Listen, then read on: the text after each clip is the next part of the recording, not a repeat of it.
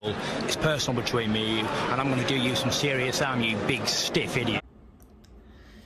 The Untouchable True School Sports Empire proudly presents something the boxing game's been missing. Hey, what's going on? It's your boy BT, and I came here to talk some boxing with the thousands of True School Sports subscribers. All right, so I wanted to discuss this whole situation because truthfully, it's worth discussing. Now, Eddie Hearn, he has a fighter, a welterweight, who was an Olympic silver medalist, decorated amateur, standout talent named Patrick McCormack. Patrick McCormack's like 5-0. Matchroom Boxing's plans are to fast track him towards a world title and get him into world title contention as quick as possible. Now, in order to do that, they had a show scheduled for November the 11th.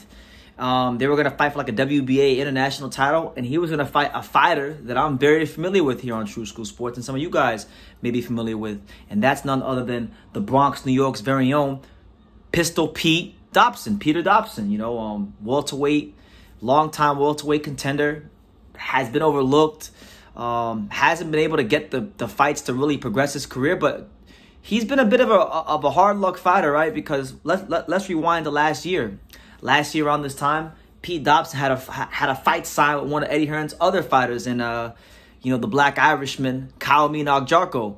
Agyarko pulled out with an injury, went on vacation, had himself a nice little time, and now he's fighting Trojan Troy Williamson. So we don't know what's going on with. I truthfully don't even believe Agyarko's injuries are real. To be honest, I just think he didn't want to fight Pete. That's just me, right? Then Pete was supposed to Pete signed to fight for a WBC. I think it was like international title or something like that, one of them WBC regional belts. He was going to go all the way to Tanzania to fight Hassan Muakinyo, who some of you guys may remember from fighting Liam Smith. That fight wound up not happening due to something that wasn't in Pete's control. And then now you have Pat McCormack, another fighter, the third fighter in a row that Pete's had a contract in a fight with a fight they'd signed with, who pulled out of a fight, and the second Eddie Hearn fighter who has pulled out of a fight. So Pete Dobson's gotten frustrated, and Pete Dobson's taking to Instagram, and I'll leave the Instagram post for you guys in the description so you can read it for yourself.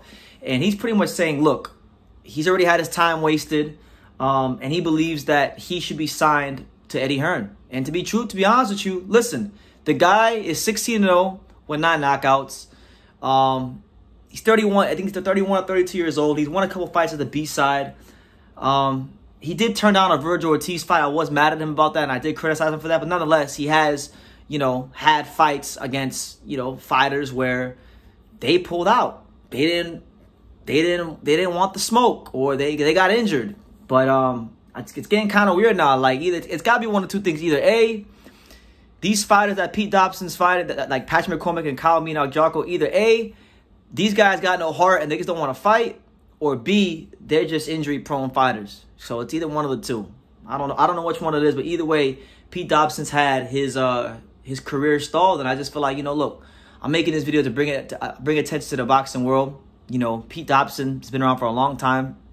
He's a guy that I'm familiar with him a lot because he spent some time down here in South Florida at Beta Bay. But I know he's sparred some of the best in the world, like Jerron Ennis and Terrence Crawford.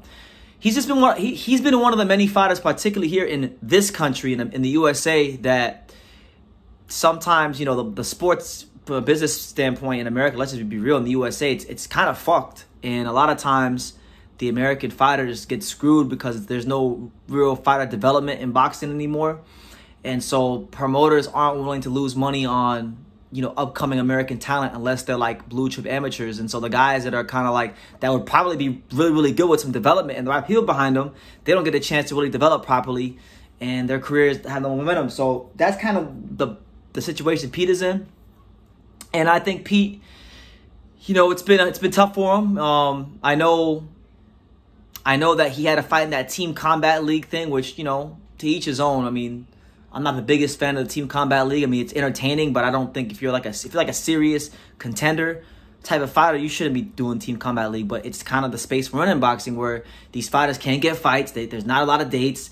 Very few television companies are really investing in the boxing like that. So, you gotta do what you gotta do to stay active and make ends meet. So he had to do that and fight on Team Combat League. Now, to his credit, his team, the New York Attitude, they did win the Team Combat League championship. So shout out to Pete. But I'd like to see Pete be somewhat compensated or what's the word I'm looking for here?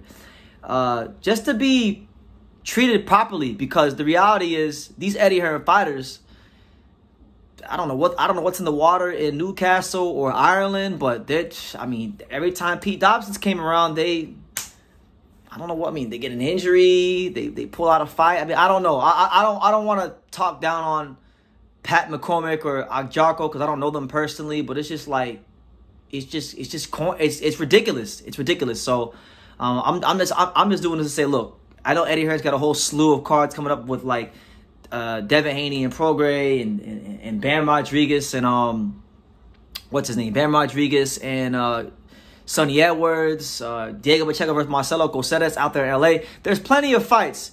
I feel like Eddie Hearn, I don't care. I don't give a damn who he's got to fight. I don't give a damn what opponent they can find him. Get Pete Dobson a fight, and not just that. I think Eddie Hearn should sign some sort of 2-fight contract with him, because how are you gonna?